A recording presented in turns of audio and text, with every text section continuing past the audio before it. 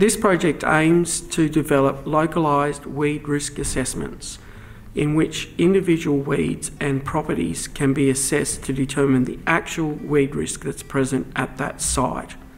Currently, weed biosecurity decisions are based on assessments of the risk posed by the weed species and the feasibility of controlling the weed species.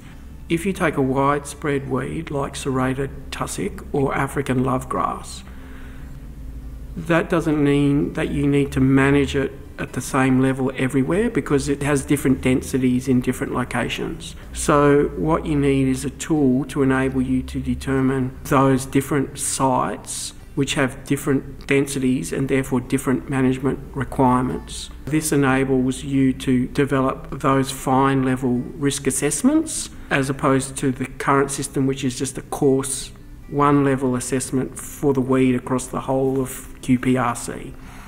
This enables local level assessments to be undertaken based around a series of key weed management objectives, being prevention, eradication, containment and asset protection. The project will provide a more robust and transparent system of establishing weed management priorities across the Queanbeyan-Palerang area, tailored to the actual weed risk level and feasibility of managing that risk.